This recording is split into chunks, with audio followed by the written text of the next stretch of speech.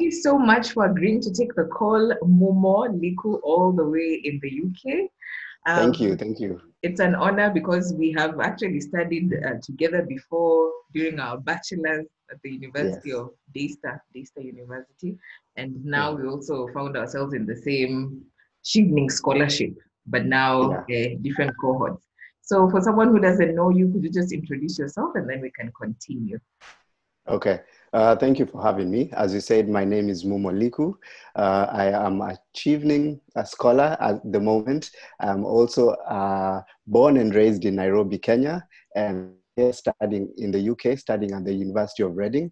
I'm doing an MA in Creative Enterprise. So basically what that is, it's basically a mashup of three different things together. So that is film, which is what I love to do. It also brings together a bit of law, so about intellectual property, and then it also brings together the business aspect of film. So, you know, once you've made your films, where do you take them? How do you make money from them? So yeah, that's what it's all about. Yeah, that's fantastic. And now we can see like a lot of Kenyans and Africans right now, we are championing to tell our own stories. So you're That's going to be true. an asset when you come back. I hope so. I do hope so. Tell us, how did you find yourself at Reading? Where did this drive to want to study abroad come from, or did it just, happen? Just take me through that. Just a bit of background about me. I went to a GCSE school, and you know, back then it was the buzz that people go to the UK, they go abroad for university. But no, my folks were like, ha! They just looked at me and laughed, and they're like, the first degree, it has to be at home in Kenya. So I knew that if I wanted to do my master's, then I'd get to do it abroad in the UK, and that has always been the plan for me and my siblings. So once I graduated from Daystar, I worked for around 5 years within the TV and film industry, where I got to like grow and make different networks there. And it came a time I was like, by the I've been working for 5 years, I think I need a break. And so this was the perfect time. I'd thought to first actually come to school last year, but things didn't work out. I applied actually for the Chevening Scholarship in 2018. I didn't get it. And honestly, I'd say that was all my fault, because I think I saw the application 2 weeks to the closing date. And so you know how you just start to write, and you write very quickly and trying to get everything together, and then you send. And after the wait period, I received an email, oh, sorry, we had too many applications, you didn't qualify. And I was like, okay, maybe this is not my time. And so the following year, which is now last year, 2019, I saw that two of my friends, that is you and Brian Osweta, had received the same scholarship. And also, one of his other friends had also applied to do the same course that I wanted to do, which is film, and he was here as well. So I was like, this is my opportunity. And since I know people who have gotten this opportunity as well, I need to make great use of that. And so I contacted Brian Osweta. I also remember I contacted you, and I was just asking you guys questions about, okay, so what's the scholarship? How is it? Even before, I'd definitely gone through the website and read everything that they had there. But also it was good to have, you know, that talk from your friend, because they've gone through the process. They know it very well. You know, they know the ups and the downs and everything. So Brian actually walked me through it. I wrote my essays. This time around, I would say I started very early. I started to prepare myself very early. I think like 2 months in advance. So I even watched YouTube videos. I watched your YouTube videos. I watched some YouTube videos from some Nigerian guys from the community, the Chevening community, which were very, very helpful in terms of just preparing you psychologically for what's to come, what the road looks like, you know, in terms of the mock interviews and all that, and even how to prepare your essays. So that was the journey. And I'd say it was a back and forth. So I'd write my essays, and then I'd send them to Brian. He'd look through them. he'd send them back and tell me, okay, this is what I think you need to change here and here. Also, I sent to one of his other friends who was also doing film, and he Is also that gave me. Pages? That is Pages. Peter You Pages, see, network. this is the network, I tell you. And it was so funny because he was doing actually the exact same course that I had applied for, which is international film business at the University of Exeter. So I applied to the two courses in the two different schools. And so he had gotten that course. And so I was just talking to him about his experience there and trying to figure out between Reading and Exeter, where should I go? And, you know, it was a great help because I got to really understand the courses and what they entail. And so after all the back and forth and sending, then I sent out my application, and now it was just to hope and pray and wait. And so I received an email telling me, oh, you've made it through round one, and I was so excited. So now it was to start preparing for the mock interviews. And so here I had to prepare, and one of the things that I am very thankful for is also my family, because my mom and my sister actually took me through mocks, like where we'd come and sit down and, you know, we'd look like it's an action interview setup. I have to dress up, I have to look the part and be ready for it. And so I'd come in and do the interview, and after that they tell me, okay, you did very well here, this is what you need to improve on. And it was a great experience. My So brother also was my mock interviewer, so I oh really? Yes. Okay, so I know you know the feeling of the tension and how it relieves tension. I think that's what I liked about it, because by the time I was going for my interview, I felt like I was ready, like I'd prepared. I wasn't as scared as the first time when I did the first mock. Always try and tell people mock interviews are important. It boosts your confidence. It helps you just to know if your answers are quality or you're just gibberish, you know. And exactly. On my website, cynthiakimola.com, there's a whole sample questions list that people can use now, because I really want to be able to give back in that way. All right. That's really amazing. Yeah. So guys, make sure you go and check that out. Like, it's really important to prepare you for the journey. And so, I finished the mock, I went for the interview. You know how you always leave thinking, oh, I could have said this, I could have added that. But all in all, it was a great interview. I really enjoyed the panel. They were very engaging. And now it was time for the wait, as they say. The months where you wait to hear whether you've gotten it or you've not. And as I was waiting, Brian would also check up on me and be like, have you had anything? I'm like, not yet. And then I got the message that I'd been put on the short list.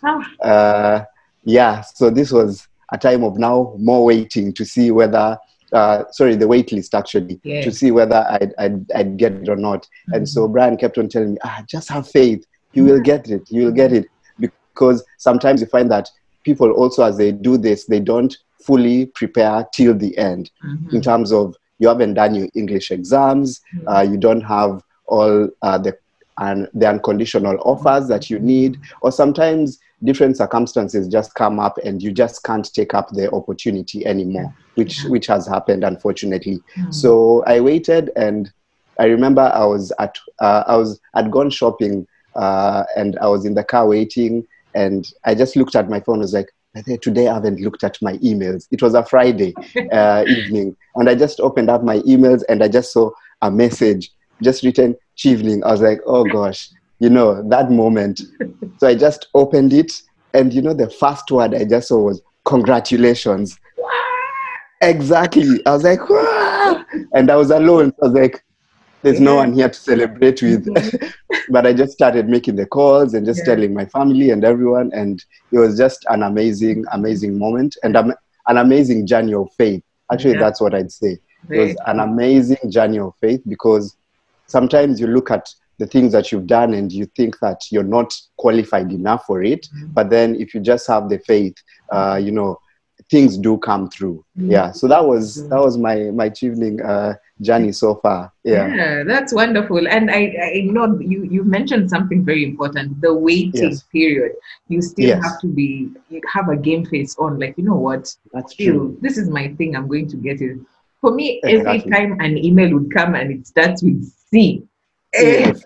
my heart Your just heart just keeps a bit and yeah, just I jumps. know. Then you're like, this is something else. This is Yeah. something else. And then finally you get Yeah. it. Yeah. You Yeah. get it. That's Yeah. wonderful. Congratulations. Thank you. Thank you. I really do appreciate, and I'm so happy for this Yeah. opportunity. It's a really amazing opportunity.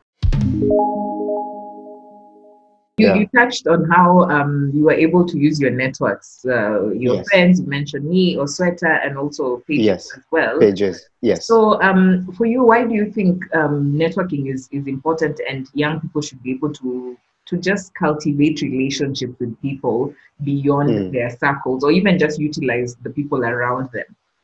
Okay. I think even that word that you just use, relationships, that's like a key aspect of networking, I think, according to me, because it's not just about looking at it from what can I gain from, this person or these people that I'm, interacting with. It's more of a relationship that you build, such that you guys are there for each other. And also through networking, I'm very sure it builds your confidence to be able to talk to people, to interact with, different types of people that you come across in your day-to-day life. And sometimes even within networking, it's not just about what I'll gain, like I said, but these relationships, sometimes down the line, it may be, you may be doing a certain project or doing something that is important to you, and you remember, oh, by the way, I met someone, so-and-so who does this, who I think can be important. And also, it can help you link even your friends to these kinds of networks for different things that they are doing in their life.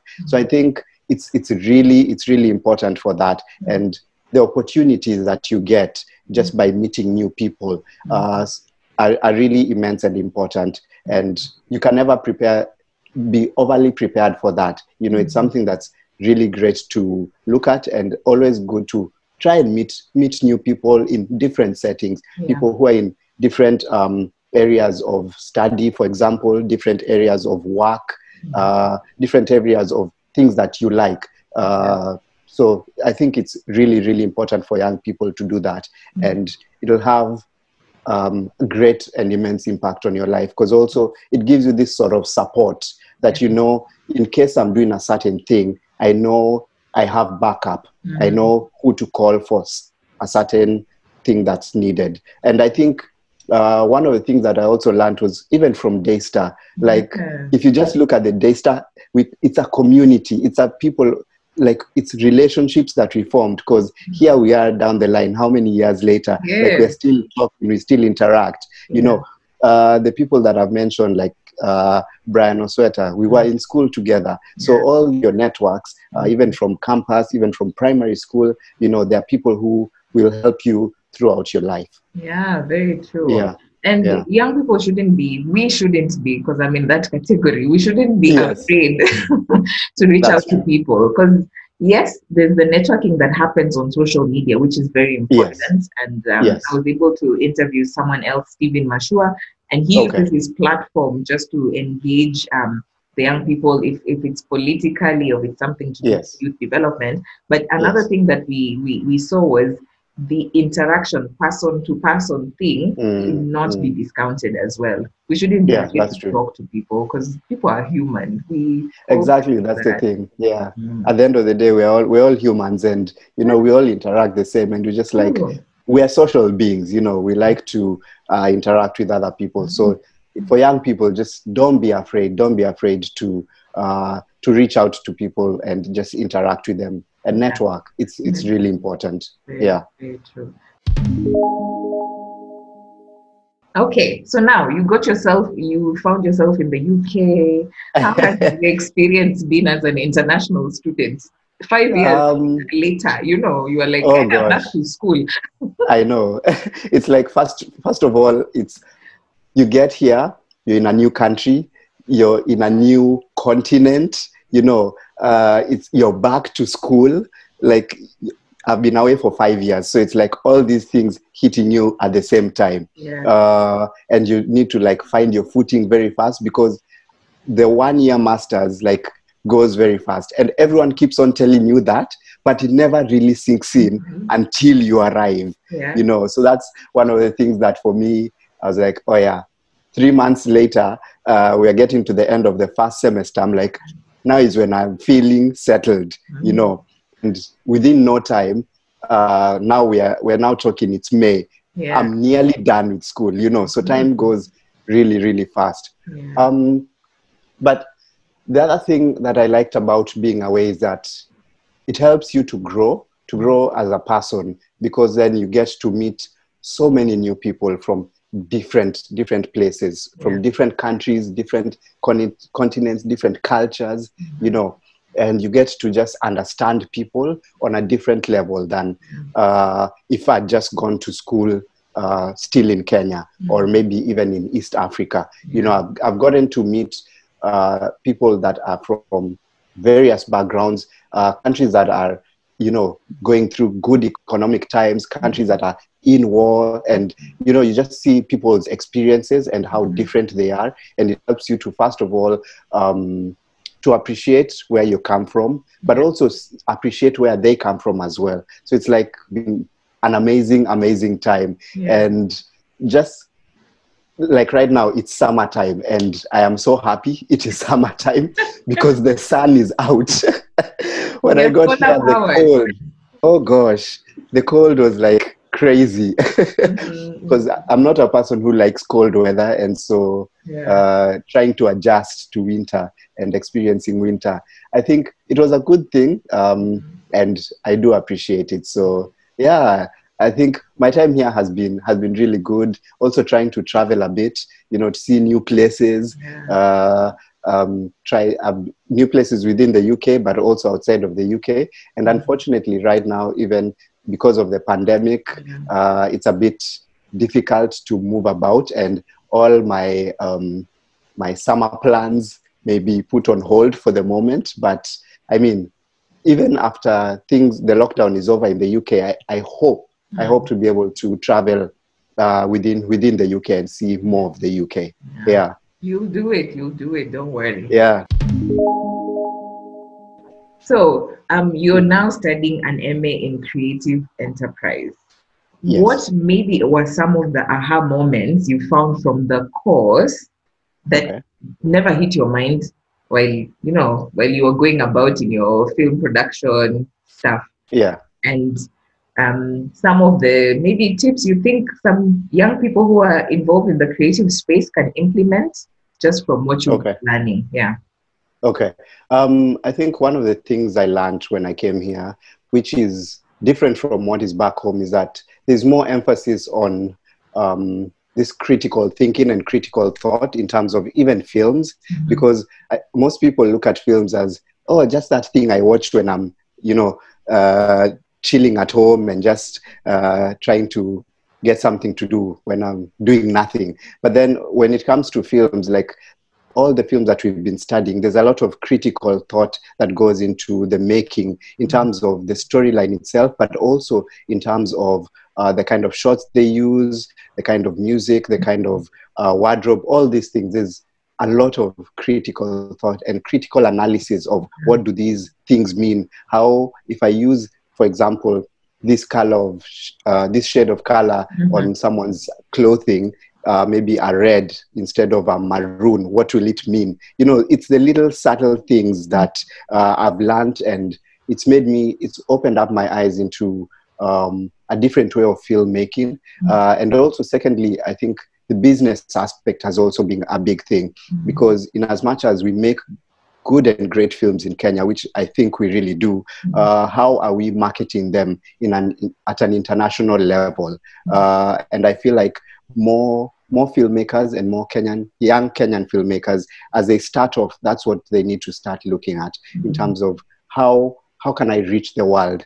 And it's also fine to start with Kenya and then slowly grow to East Africa, to Africa, and to the world generally, because I believe sometimes it could be difficult to, you know, start from Kenya to the world, but then at least if you start and grow slowly, and you'll definitely get there. So those are some of the things that I've learned, that have really opened up my mind into the kind of films that I can make, but also paired with the previous things we've been talking about, the networking has really come into play, because the films and the projects we've been doing are very, they're very interlinked with the people within your class. So you get to help each other and do a lot of things together. So for example, I have my own film. Someone will help me to direct it. I'll direct it, sorry, and someone will help me to produce it. Someone else will help me get cast. So it's very, you get to work and collaborate with people very well. And this is something great that I've been learning and seeing it even from a different perspective than what we do back home. So I think that's been a great experience.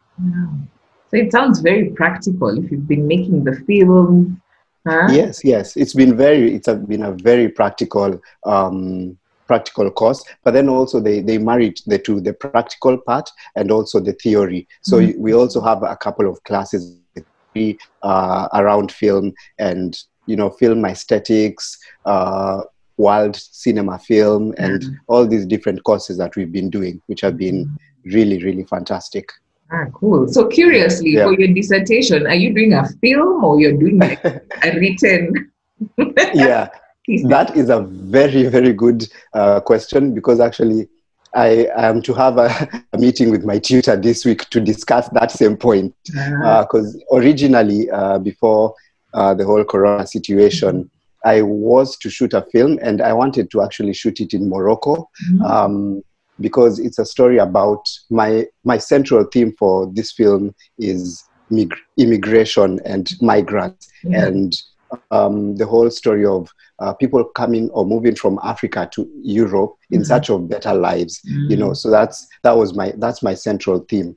And so now that the situation is here, and we're not able to move around and we're not able to travel, then I need to either figure out a different way to go about it, either shoot here and, sort of, in our sense, pretend that it's Morocco, or I could go the written dissertation way. So this is something that I'm still figuring out. Hopefully, in the next 1 to 3 weeks, I'll have a more clear way of how to go about it. Yeah, well, all the best. Because I know when it comes to dissertation, the planning stages are the ones which give you the headache.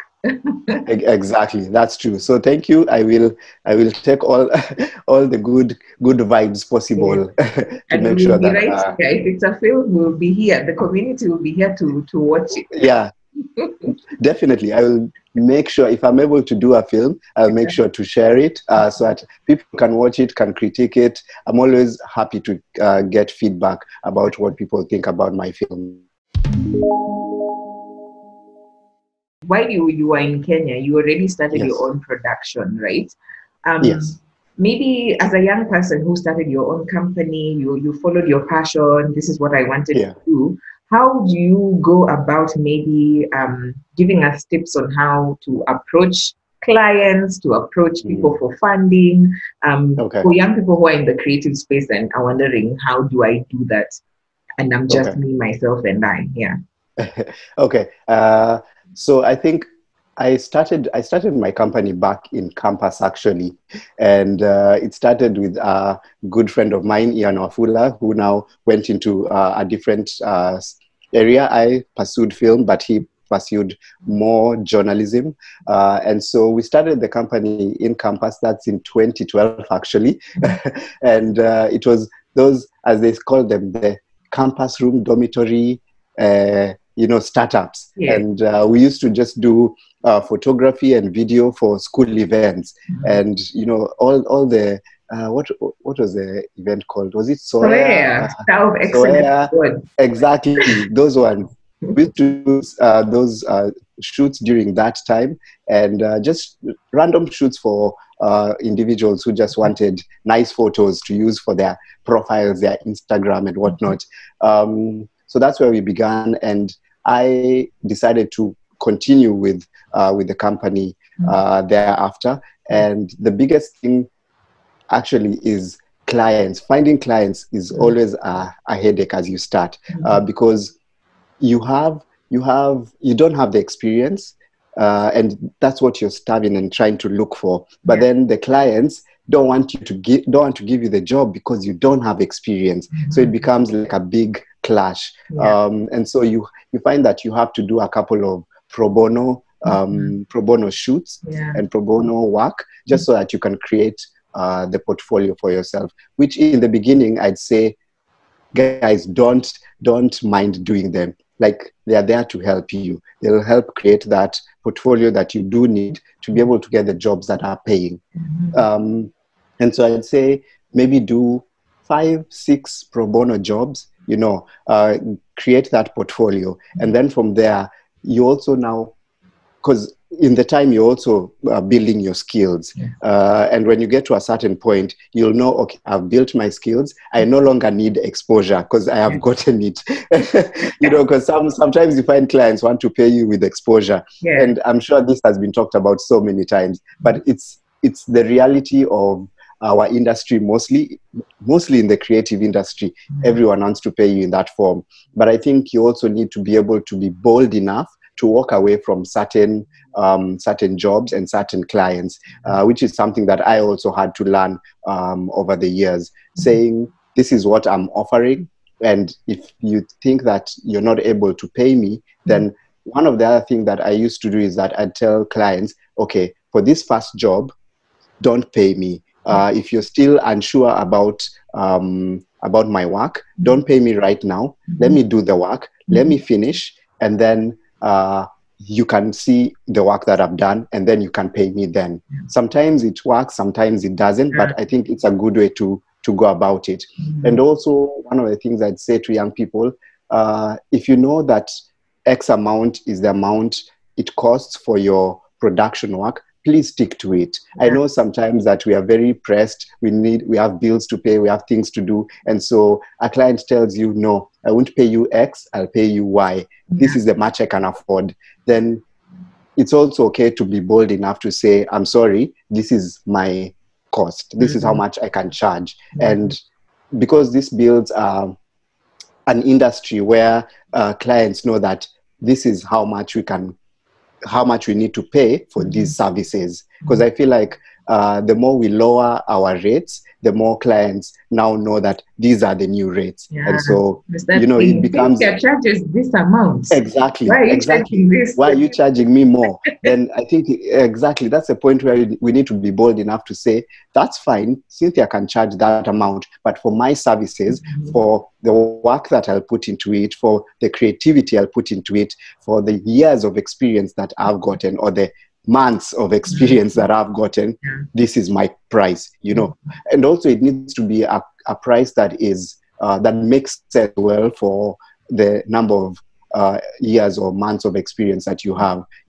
So you need to look at it from that perspective. And so I'd say for young people, don't be afraid. Don't be afraid to start your own businesses. Actually, right now in Kenya and most part of Africa, with Rwanda being actually the first country in Africa where the ease of doing business is like really low. You can start a business in literally for a couple of hours. You can go register your business as a business name if you don't have the money to register it as a limited company, and just start off working. And then with time, you can now move from a business name to a registered company, because clients also want to work with people who have a business backing behind them, So I think that's what I'd tell young people. Just don't be afraid, and also use your networks. Like, they're there to help you. Because I'd say most of a large percentage of the jobs that we got in our beginning years were from our networks,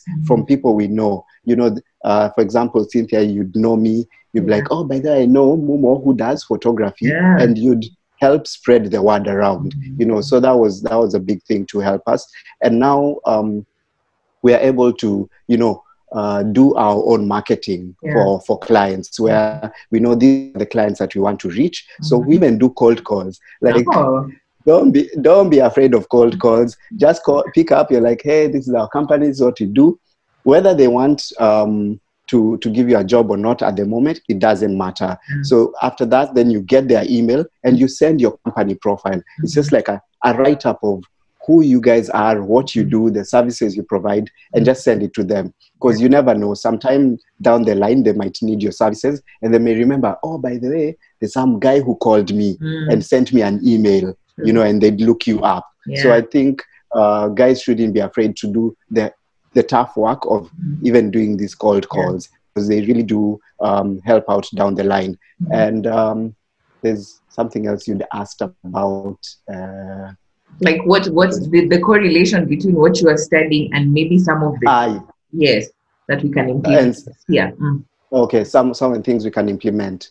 I'd say in terms of studying and what I can implement, I think I've learned a lot about the business area and the business side of film. So learning how to do, not that I didn't know, but learning a better way of doing budgets and budgeting, because for me, I work mostly as a producer. So that's my biggest hurdle. How do we work with budgets? How do you work with hiring people and getting the best people for the job? So I've gotten a whole lot of information on budgeting, on finances, you know, how to look at your finances and be able to project for the next 5 years, you know, through the different income streams that you get, and how to make sure that you're able to meet those targets on a quarterly basis. These are some of the things that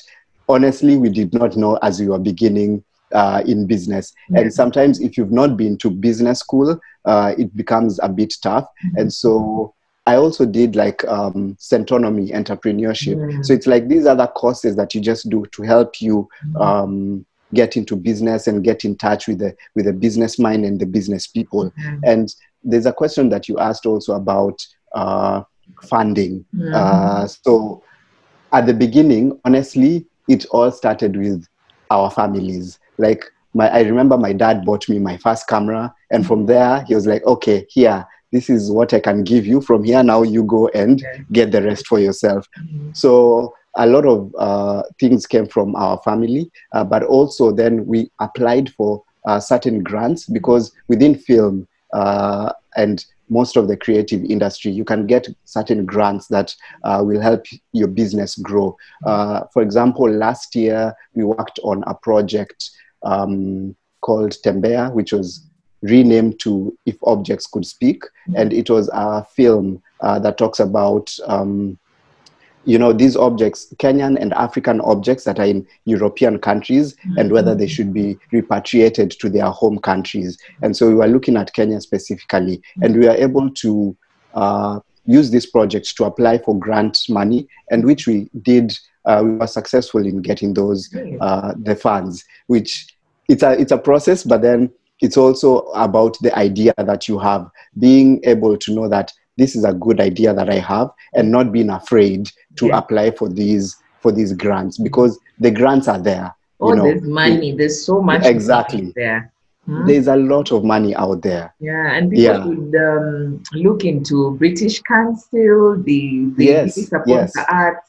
Alliance Française, right? Alliance, yes. Institute. Goethe Institute, and also Hiva Fund. All these people do support creative industry businesses. So not being afraid, and also working on your ideas, making sure that by the time you're getting this platform to apply for this grant, you are very sure of your idea. It's concrete, you know, it's not half-baked. Like once you go and you present to these funders, like any question that they ask you, you know it. And if you don't know it, someone within your team needs to know how to answer it very well. So these are some of the things I'd say that young people need to get themselves into. Just don't be afraid and just do the work that's needed. Yeah. Can you maybe propose some spaces maybe around Kenya, maybe social spaces or physical spaces that can be good for young people who are looking into getting into the creative bit of film, where they can be able to maybe interact and find like-minded people?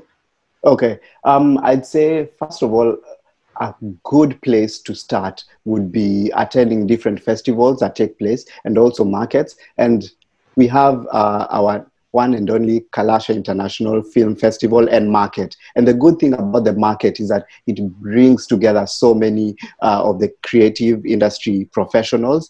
And for example, if you're students, I know, if I'm not wrong, last year and the year before, they had either the tickets were free or they were very subsidized. It was like, I think like 200 shillings or something like that to attend the market. Because here you'll meet the professionals. They have all these talks and workshops about film, about how to make films, about how to get funding for your films, about casting, like even actors, all these people attend this market, and also about different equipments to use and all this. So I think that's a very good place to start.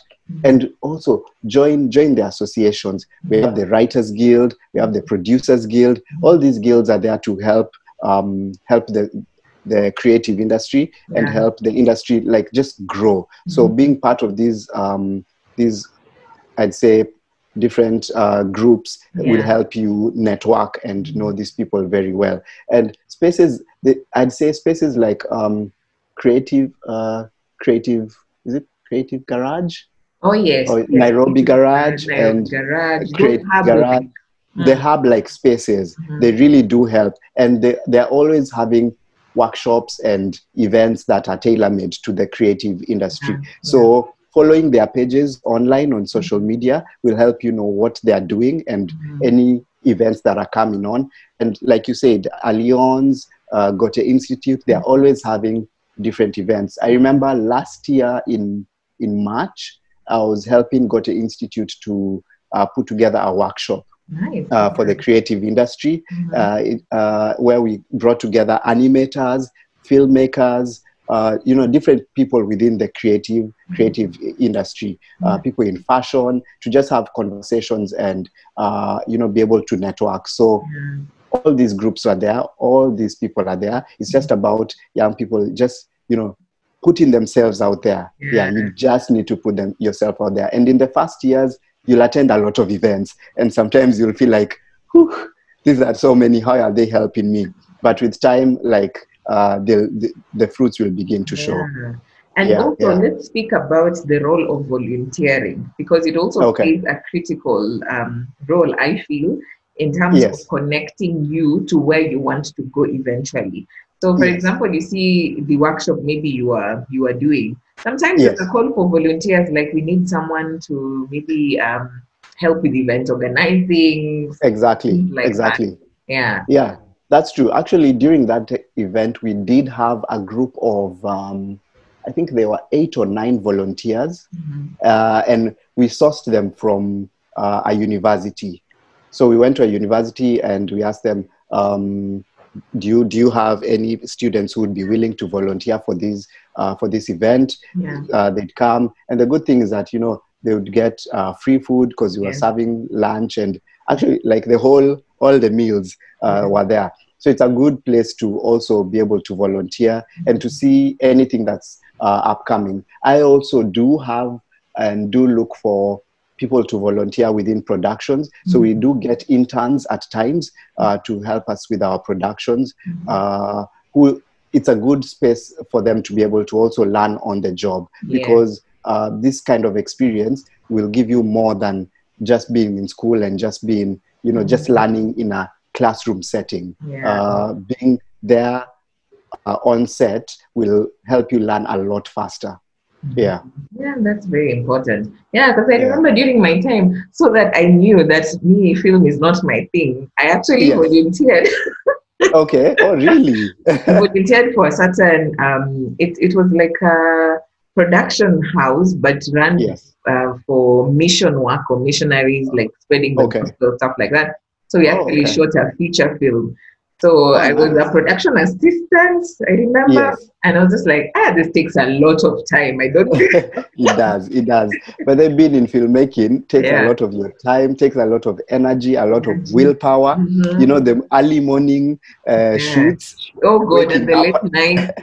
And the late nights. Like, you really need to have that passion to be able to survive in that industry. So if I had not volunteered, I would not have known what I dislike or what I like. That's very true, actually. So yeah, it's good for guys to get this experience very early, even as you try to figure yourself out. Yeah. Very true. Okay. So just before we wrap it up, let's all bring it together. In terms of you coming back to Kenya, what are you looking forward to, or now with the knowledge that you're getting, what do you want to come back and establish or grow more when you're Okay. So now that, well, being in the UK, I feel like I haven't left really because I still have a company back home. And so even when I'm here in the UK, I still do help out with some of the things that are taking place there. I may not be there physically, but like with this new world of digital, you can do your stuff while you're away. And so as a company, as my company is called Baru Collective. So we've been planning a lot of activities within the cultural heritage space. And so just trying to document our cultural heritage as Kenya and as Africa in general. And so trying to figure out as young people, because you find that most young people are not in touch with their heritage. You know, it's like something that's seen as not so cool. And I don't blame them. Like, we grew up watching a lot of American TV and all these Western influences on us, such that we no longer see our own things as good, as, you know, as good enough, as progressive, you know, such kind of things. So our main aim is to try and get more young people interested in cultural heritage. And so we have a couple of things in the works, I'd say. We have a TV show that we're thinking about. We have a podcast that we're thinking about that just focuses within this cultural heritage space. And so hopefully once I get back, that's what I'll be continuing with. So right now we are mostly in the developmental stage, going to pre-production stage. So by the time I'm getting back in December, it'll be all gears ready to get going with these things. I'll be able to link up with you after so that we can just do a follow-up on definitely on how things are. I would really appreciate that. But yeah, for the time being, now here in the UK, I think it's just to enjoy the rest of my time, to enjoy my dissertation, do it to the best of my abilities, and just enjoy being here and taking in the culture and the people and everything around. Oh, good. Any final tips in regards to scholarship application opportunities and just the whole networking bit? Yes. I think I'd just say for the young people, guys, don't be lazy. Just get out there, do these things. They're not difficult. They just require a bit of your time. They require you to be focused on it. And you can definitely get these opportunities. And not only even when it comes to like scholarships and stuff, like there are just numerous opportunities out there for various things. And some of these, you can even find opportunities on different websites. Like I know there's opportunities for Africans.com. There's, what's the other one? I know there are a couple of I have a video on that also. So exactly, go watch it. Guys, go watch that video. Cynthia knows what she's talking about. And for us, we're just here to reiterate these things. Like, opportunities are there and people should just grab them and just run with them, because like they are there for us. So we shouldn't be afraid. And also, I think lastly is to say, as Africa, as Kenyans, let us be who we are, be open and to learn new things, but also open to learn even our culture. I think that's something that's very important, which right now I am learning, and it's just amazing because of the research that we're doing. We just get to know so much about our people and the things that used to happen that just opens up your eyes. So yeah, remember, just do your research, just learn and just enjoy learning. Thank you so much, Mumo. You've given us a wealth of information. Thank you for sharing about your journey.